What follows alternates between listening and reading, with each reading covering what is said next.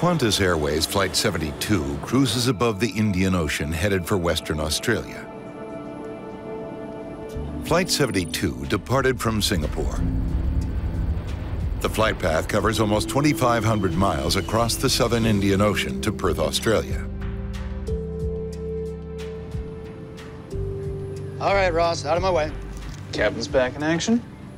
Captain Kevin Sullivan is a former Top Gun fighter pilot with the U.S. Navy. Ross Hales is the second officer. First Officer Peter Lipsat is the next pilot scheduled to go on break. So, Peter, what's the update? We're 100 nautical miles from the coast. Learmonth is to our left, and still cruising at 37,000 feet. All right. Have a good rest. Perfect weather is making for a comfortable flight. We're over the ocean, and things were very smooth.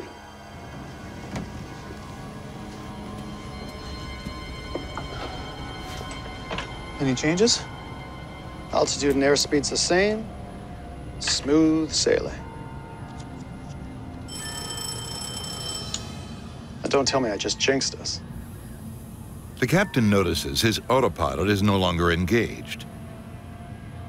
Autopilot 1 disconnects, and now I'm hand flying. It's a bit annoying, but we have two systems. Engaging autopilot 2. I engaged autopilot 2, and no sooner had I done that than we started getting overspeed and stall warnings. Stall. ECAM's showing a lot of errors. Stall.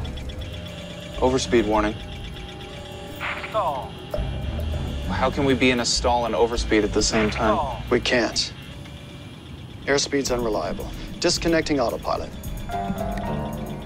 That's the first phase of unreliable speed memory checklist.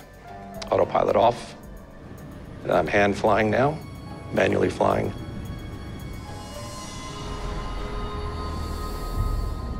Flight attendant Fuzzy Mayava finally has a moment to grab a bite to eat.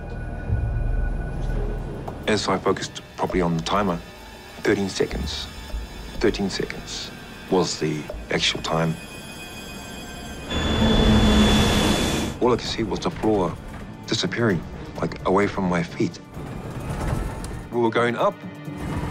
Sudden G-forces pull passengers up from their seats.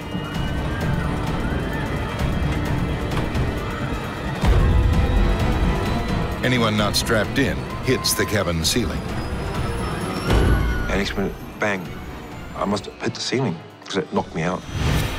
And I'm not sure how long it was for, maybe 2, 3 seconds, 10.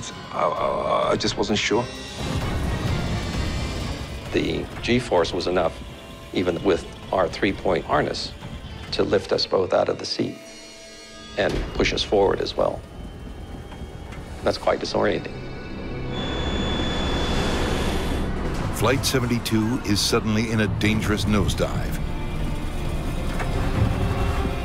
Captain Sullivan grabs the side stick to try to level his plane. It doesn't respond. Once I pulled back on the stick and nothing happened, I'm thinking, okay, I'm not in control of this plane.